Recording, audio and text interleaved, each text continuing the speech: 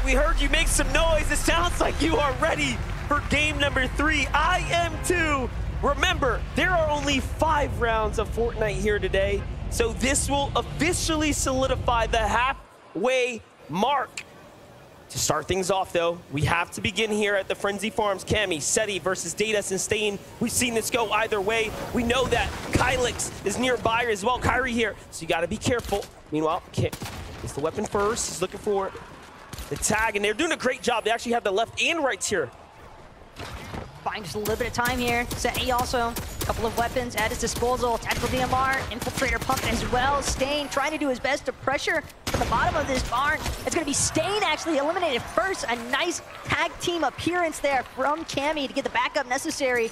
And that's going to be Stain and Datus eliminated yet again so early on, MDF, and we're already in game 3. Yeah, this time extremely quick.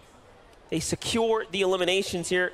Meanwhile, 7 men in Cal Gamer versus King potentially unfolding here.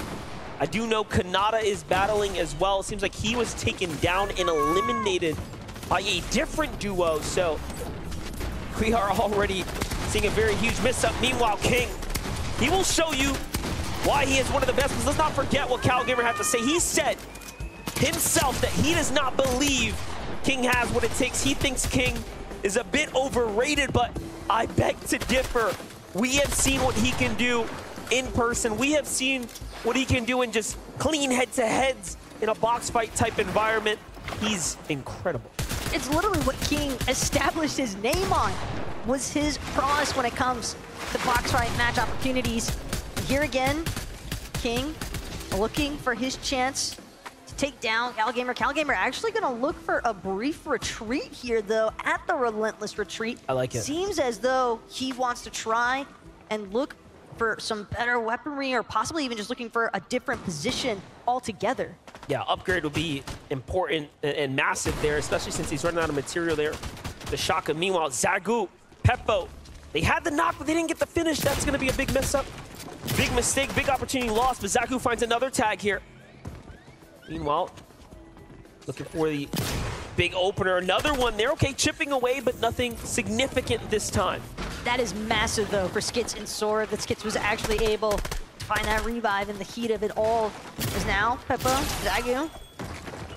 A few Shieldbreaker EMPs. Curious to see what Zagu actually chooses to do with these. He's going to opt to try and maybe apply some more pressure onto Skits and Sora with them, or if he's just going to hold them for the time being. But Skits, now fully aware of the fact that Zagu is trying to break down his wall, continuing to replace build after build. Skits with the peak, Zagu with the damage taken.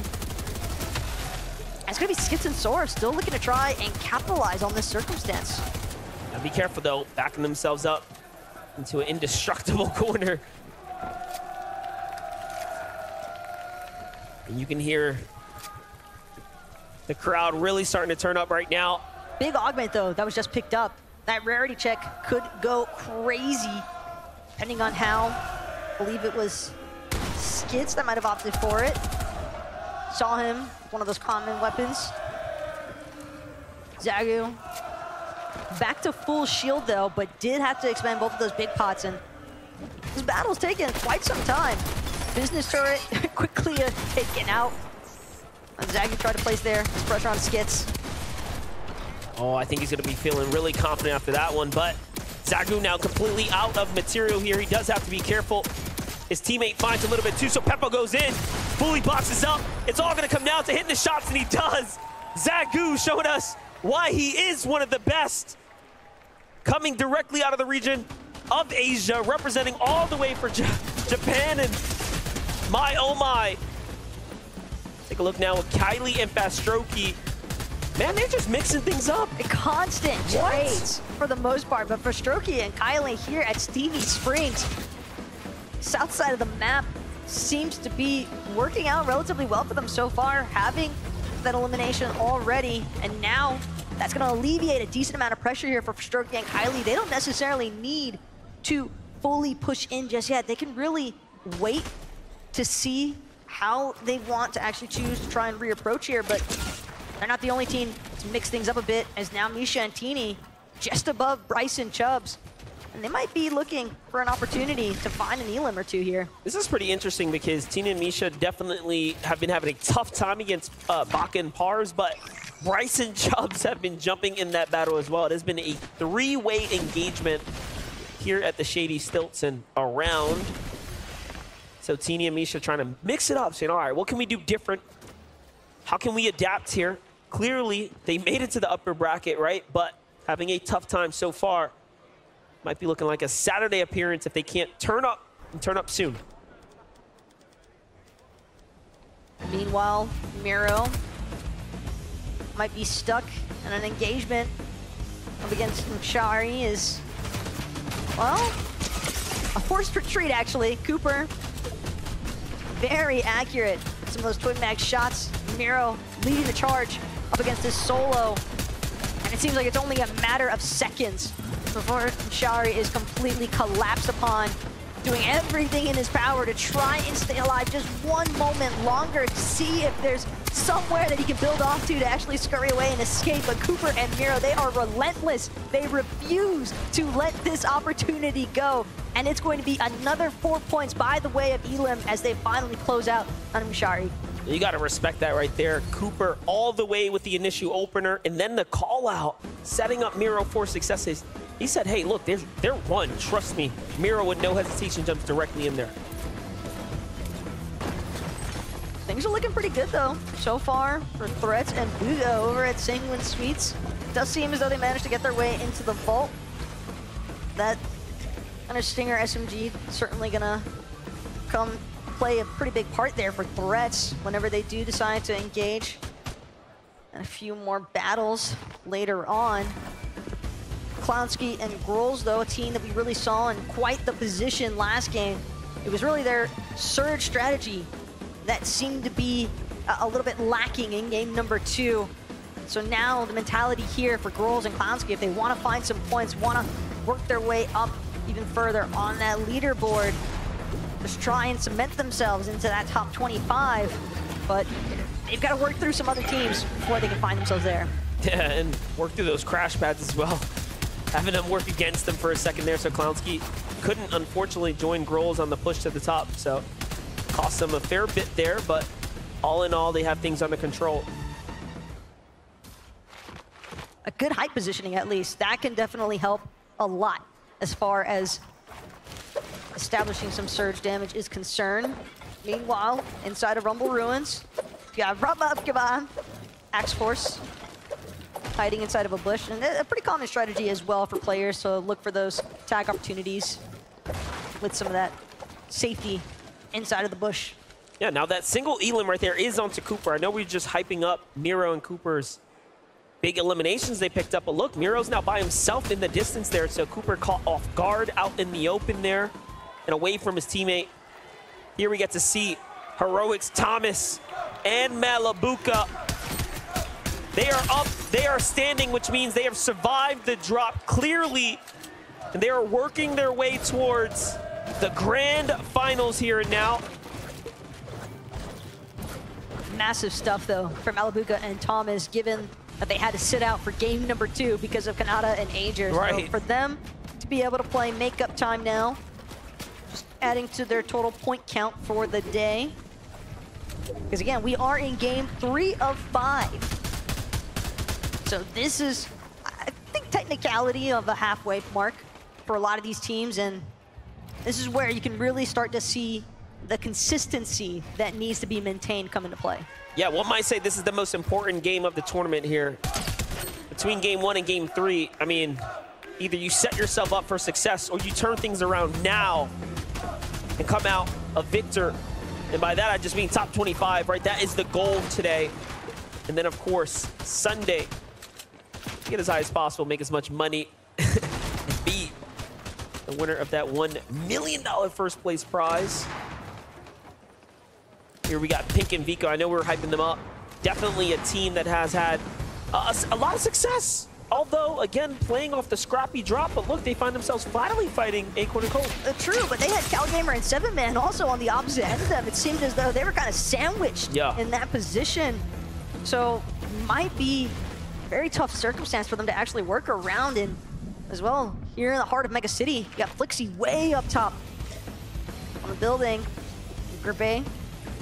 Seems as though they had a successful battle because LeTsHe, with one elimination, looked as if he just got the opportunity to revive Group A there as well. But now, from this aerial point of view, opportunities to use these grind rails if necessary for a quicker rotation, but Mega City seems to be relatively safe for the time being. And the way LeTsHe keeps looking down leads me to believe that he's got some form of idea that Suns and Anon are the team directly below him. Just outside of the Mega City, King and Phaser Cam here. Very interesting. They've had a very long track from the relentless retreat till here. No elims just yet, but this is a perfect time to go ahead and catch up 11. So let's hear the word. Thank you, Mon. So like you see, no elims. We obviously saw at the start of the day, CalGamer had a lot to say about Phaser and King's ability. He thought he weren't too good. And King said the same. He thinks they're not as good as they say they are. But these two teams have been going head-to-head. Not full engagements, but still both teams looking to try and set up for fights where possible. We see them sort of pinching and peeking towards each other at times. And what's happening is that they're both disengaging, right? Neither team currently sit in that top 25. So one of these two teams is going to have to start to step it up if either of them are going to be making out of relentless retreat and making that vote useful. Thanks so much, Levin, for that breakdown on whether or not it's going to be CalGamer 7-man or King and Phaser. That's going to be the team that finally breaks through from that initial drop spot engagement. But again, with teams just actively choosing to disengage, have to believe that part of that reason is because they don't want to risk being early eliminated in match 3. Acorn cold though. They've got some eliminations on the mind because they want Pink and Vico if they can find it. Cold now applying some pressure onto the backside here. Pink and Vico certain to have to keep an eye out for it. Cold though just continuing to move around some of these top tier builds. And Acorn, Cold, slight lull in the action as they try to make sure that their approach is as methodical as possible here at Frenzy Fields. And of this duo here, the highlight player was definitely Acorn in match number 2, where he really went the distance in the end when it mattered. But I'm sure if he can do it one more time, it should be all but solidified inside that top 25. This has been a great showing so far. And again, contested. Half the loot he would expect, half of what he would really want. So to take out Pink and Vico, to send them back to the lobby, to not see them on Sunday would be excellent. They could make a run as grand champions. But what's interesting is that at Frenzy, keep in mind, CalGamer and 7-man were there as well, but they weren't when we last checked in just now. So have to imagine that CalGamer 7-man recognizing, hey, this just isn't the type of engagement we want to take right now, just like iDrop as a solo, trying to see if he can gather anything from Rift Island. If he's able to get this capture point uncontested as a solo, that will be absolutely incredible. Yeah, and you know, it's worth 15 points, so it's definitely the position you want to jockey for. Not a single other team has decided that they want to come up here. This could be his lucky, graceful moment here, but no, there is a duo just above them. Could iDrop build a big enough base here to buy him some of a flex, potentially? Oh no, it seems like the team's actually underneath. Okay, but we jump in with Queasy. Queasy's hurt here. Vino, pretty healthy. They have to double down alongside one another. It's Kylie and Fastroki. Kylie and Fastroki went south this game, had success down there, and now, because of that, inevitably, it puts them on the pathway, the war path of Vino and Queasy. That was a big shot, though, that Kylie just landed onto Vino, took down his shield almost entirely, so Vino's gonna have to pause for a moment, utilize one of those legendary slurp juices to make sure that he is at ample HP to actually take this engagement. It's Kylie now looking for where he wants to try and make this finalized approach, but doesn't realize Veno's managed to sneak up behind him. And Veno making sure to return the favor of damage done. Queasy as well, starting to create a little bit of a separation here, starting to see whether or not he could try and pressure on the other side of these builds from Veno. It's a nice pressure application from this duo. All they've got to do now is finish it. Vino making Monaco very proud here so far for the upper bracket. This fight now approaching that time where you start to think, How worth it is it? Can we get out of here safe and sound? Is there an exit plan for us? You have to assume they're feeling the same way. Yup, the demeanor says so, and we call it just right. They want to get out of there as much as we want to see them rotate, so on they go. Meanwhile, the same can be said about Pink and Vico. I'm sure they're thinking, okay, what's the game plan here? Acorn and Code know better, but at the same time, Acorn and Code are in such a better position. It's in their best interest to actually stay here, hold them out. And not only that, this is the team they want to take out. Exactly. Plus, Pink, we saw his builds just now in comparison to Cold. It is a night and day difference. I mean, Cold with 90 builds to still work through. Meanwhile, Pink, I believe last checked in, he had around like 16, 18. That's practically nothing. They've invested so much time here now that they don't really have another option other than to close this fight out because they need the materials, they need the refresh off of Cold and Acorn. Acorn, Cold, but Cold gets him in the box and puts down the other as well. Pink and Vico shut down and sent back to the lobby, and that is the best team for them to eliminate. They already have pretty much top 25 now, sealed in the bag. They were in third place coming into this, picking up these elims here. It was so good to kind of run it back one more time, boxes him up, finishes him off. This is how excellent Cold is in the pocket. Well played. It just did not seem as though Pink and Vico are ready to tackle Cold from that position, but being towards that Frenzy field side, they're gonna have a great opportunity now for Acorn and Cold to make an approach towards the zone from the dead side rotation. So curious to see how that actually pans out for them later on. But as for Rise and Iamzo, solid as ever in terms of applying damage. They're also the only team that finished top 5 in every major of the 3 majors. That is an exceptional position to put yourself in, really showing how flexible they are season to season. It also shows you they might just be the team this weekend. They might just be that team, but let's jump into the action here. Bugha, hurt, 3 HP, forced down, and the pressure, unrelentless. Coming in from the Middle Eastern team, Rapid here, really pushing back. They've already claimed Thomas. And Bugha wants nothing of that. The ME boy says, hey, listen, you're up. Sit down. We got this. Absolutely insane, though, just how quickly Bugha was able to escape from that position, because it really looked as if Queasy and Rapid were about to finish off this duo. But with Thomas being out of the picture, Bugha, granted, we know that he's capable of making those solo clutch circumstances happen, but with so many power hitters left in this lobby as a team, that solo spot not looking the best. Danyat, Karmi, absolutely scary, scary duo right here. Some of EU's greatest. Very hard-working duo here. Takes the Teeny. Tina and Misha just haven't caught a break here. Rotating all the way down from the north side. Coming up short here now. Fragmented apart. Misha is looking to replenish himself here, but the Storm Surge is active. And Benjyfishy just says, hey, you know what? I want nothing to do with this. It's already looking pretty tough. I'm going to just go ahead and rotate on out of here. They're going to crash pad their way across, and that should be all she wrote. And nice, to be fair, effective rotate. It's a lot of map to cover, though, for some of those north side teams. The way that things have been breaking down, but still, Benjyfishy and Karmi, again, doing a great job utilizing those crash pads. As Cammy and Seti together as a duo, that's something that we haven't really seen too much of at this point in the game. Curious to see how their end game goes now that they're both up and running. They're checking bushes, they're looking around, they're trying to see who is lingering about. They already have themselves their 3rd elimination, and they're sitting on top of the loot. So this is a full-on refresh for someone who was up on high ground here. So this is an excellent find for them. Meanwhile, looking at the top 5 here, Ritual and Re are leading the charge by a fair margin.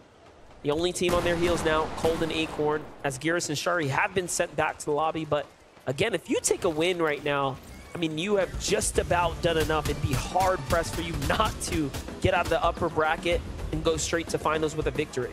Yeah, we're definitely starting to see a pretty big point disparity from our top 10 to even our top 20 competitors. Group A and LeTsHe, though, one more time. Another revive. It's going to have to go through, but this time it's going to be Group A turning the favor onto his teammate LeTsHe. But that med mist as well. Seems Flixie is going to be just fine for the time being, but they've still got to keep pushing forward. They still got to keep trying to move in, try and stay ahead of these zones wherever possible. But 2 revives into the match already, Monster. You can tell that they're definitely having some tough times with making these rotations. And I know we're jumping in with Monaco's MrSavage and Falcon Tayson here, but I want to give a lot of credit to Bugha and Pars, who have a great position over the lobby right now. A bird's eye view, they are one of the few teams poised up for potential high ground, and they have just continued to show us what they are made of. They are now officially slipped their way into top 5, really working their way up.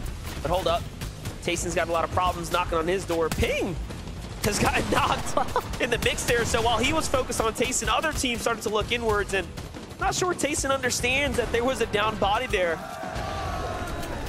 Or maybe he did and might be interested in trying to pursue it. He's thinking about it. Kyrie hoping he can get his in time, but it's going to be too much from Tayson. Interruption on that revive. Now it's Tayson and MrSavage seeing if they can finish what somebody else had started. They managed to get the material refresh, the item refresh as well if they wanted. There for the taking, and Tayson will swap out for that double legendary slurp juices. But MrSavage and Tayson still powering through some of these builds that have already been pre-established here, and that's just a freebie for them. Yeah, it's all in all a net positive. You get the damage that you need. You start inching your way towards this end game, then looks like it is going to be a Slappy Shores finish here. It's going just outside the mountain there. Vino's already marked up the position they want to be in. It's that natural high ground on the backside here, the ice capsule. But again, Bugha Pars looking downwards on them, putting that infinite upwards pressure here, not making it look easy at all here. Queasy's going to have to concede for a bit. It's cost him a lot. He's going to have to take some of Vino's inventory as well. So Vino trusting in Queasy to lead the rotate here. It's all about that middle, though, at this point for Queasy, especially when you know that you're having some pressure being applied to you from the high ground. The more durable your builds, the better. As far as understanding, though, which way he wants to target Queasy, recognizing the fact that he's got his chance right now to just keep building up. And again, with it being metal, it's so difficult for teams to really take a second to try and chop them out just yet. Queasy gotta look for the connect onto some of these other builds, but dropping down ever so slightly, still maintaining the height overall, though. And that's what they do best. Limited builds to just get there, connects it to a structure in the distance, but Cammy and Seti are looking backwards and they're saying, no, not today, not in this lobby. I want to fight for it as well. We need a big game here. We need it now. And all of a sudden now they are the most resistance on the front side of the zone here. But if they don't put pressure back, we know what's going to happen. Vino, Queasy will run with this. Seti and Cammy aren't careful. Keep in mind where their builds were starting to go towards. I mean, with the direction that Queasy's headed, at least, it almost seems as though they might headbutt each other on the high ground at the moment here. But instead, it's Acorn, a bit sneaky with the crash pad. But he's continuing to hang around. He wants that front side of the zone, but hanging just on the edge of it. And I just love how we're seeing, again, NA's best and EU's best, right? Back to back here, 2 different perspectives, 2 totally different layers. Acorn and Cold, again, just excellent low ground teams playing to what they play best, and they're doing it well here. Meanwhile, you do, of course, have your other teams fighting for height, so an excellent play to watch unfold here, but we jump into Pars, and end game for Pars here, too. No Bugha. The least amount of elims we've seen so far, but it is a single one, so far of the 3, they put up numbers every time. Now we jump in with Muzz and Paper, turning online right now, 6 eliminations. Could this be their game? One big pop-up will put you up in that top 25, surely. It's been a relatively quiet day for Muzz and Paper so far, so this could be a massive moment if they're able to seize it. Sitting on the low ground, though, Acorn and Cold. They can tell there's players trying to make their way around the edges next to them. 2 crash pads remain here at Acorn's disposal. Cold following closely behind. Cammy and Seti, though, they seem to be making an idea all their own. Oh, this is crazy. From the backside here, they find the tags, and Vino's hurt. And this might be the new high ground. Cammy, Seti coming in out of nowhere, and they swing things around. Queasy's hurt. Vino's fully healthy, but no! Things change so quickly. Acorn and Cold finish him. And now Queasy's by himself, but it's still excellent endgame for them. They're going to be happy with a top 10. Meanwhile, Paper and Muzz continue to force their way in here. 8 elims now, probably the most that are alive at the moment. Trailing behind another team, and Paper's gonna fall there. And unfortunately, Muzz to follow suit, but MrSavage still up and kicking. Seti, though, with a massive hit, and that's the back-to-backs now onto Robop. With the materials refresh, it might not do him any good. He's not able to break into the zone in time. Acorn instead will be here to play cutoff, as now MrSavage forced underneath it all. Larkpix as well, living as a solo. This is looking like Acorn and Cold's game for the taking. And Acorn's doing an excellent job pressuring with the breach of shotgun, making sure no one's got a chance to breathe, but Larkpix is still going. He's found 2. That's 11 eliminations for Larkpix and below. But NA takes the game. Acorn and Cold, the shrug. He's making it look like it was exactly his plan. It's just too easy.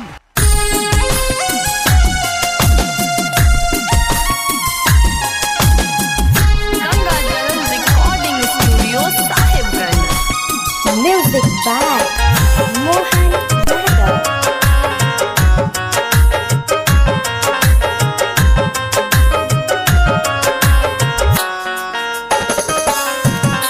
Vidhata